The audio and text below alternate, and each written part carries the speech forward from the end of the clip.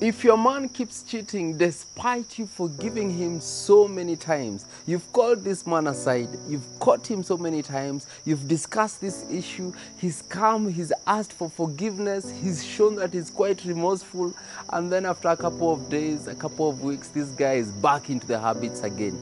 That means there's something that needs to be done, because this person looks like he's actually addicted. Now, these are the steps that you need to take moving forward.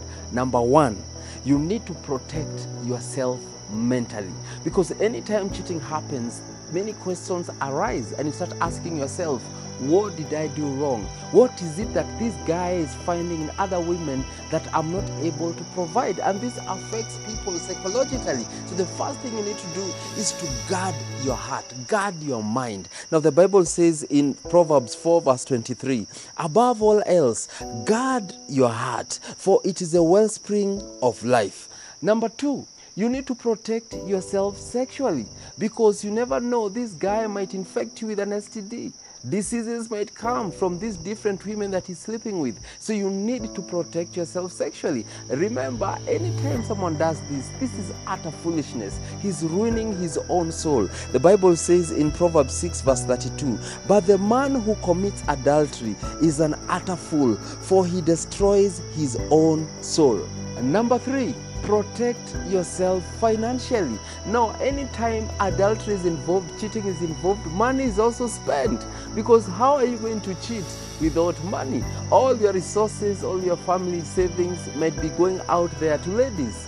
Now, the question is this: what will you do if all the money runs out? So you need to start protecting yourself financially. If you're investing together, start pulling back, start figuring out how can you sustain yourself in case you separate, because with this habit, most likely the two of you will not be together. Most likely the two will go separate direction. So start thinking, how can you protect yourself financially? Now the Bible says in Proverbs 6 verse 26, for a prostitute will bring you to poverty, and sleeping with another man's wife may cost you your very life. Number four, at this point, you need to refer him to a counselor, because what's happening here, this is an addiction. This is a problem. This is a trauma that this guy is going through, and he needs to be helped. Remember, this is someone that you love. He just needs help at this point. This is not him operating. This is an addiction that is actually operating in him. So you get him a counselor. Now the Bible says in Proverbs 11 verse 14, where there is no wise guidance, the nation falls, but in the multitude of counselors there is victory.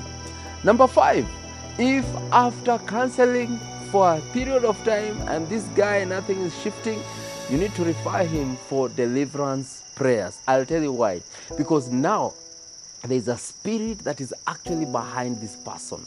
There is a demonic force that is actually operating in this person. This person has confessed. He said that he wants to change, but nothing is changing. Now there's a spirit that needs to be cast out that is operating in this person. Any unclean spirits leads into sexual immorality, into lust, into all these adultery things that happens. He needs to be prayed for. Galatians 5 verse 1, it is for freedom that Christ has set us free. Stand firm then, and do not let yourself be burdened again by a yoke of slavery. Psalms 107 verse 6. Then they cried out to the Lord in their trouble, and he delivered them from their distress. Number 6, now you also need to give him space so that he can figure out himself. There are things you can never change people. You can change yourself, but you can never change another person.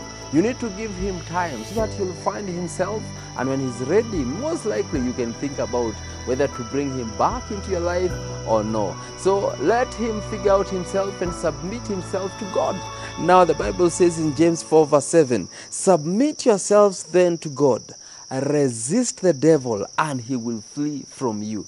Remember, the devil cannot flee from you unless you first submit yourself to God. If there is anyone that is addicted into cheating, because this is an addiction now, this is a spirit that is operating this person, the first thing they need to do is to first submit themselves to God, and then he will be able to resist. But if not, If he cannot resist right now, it's because he has not submitted himself to God. The Bible says that God will never give you a temptation that you can never overcome. And even if it comes, he will give you the grace to actually overcome this temptation.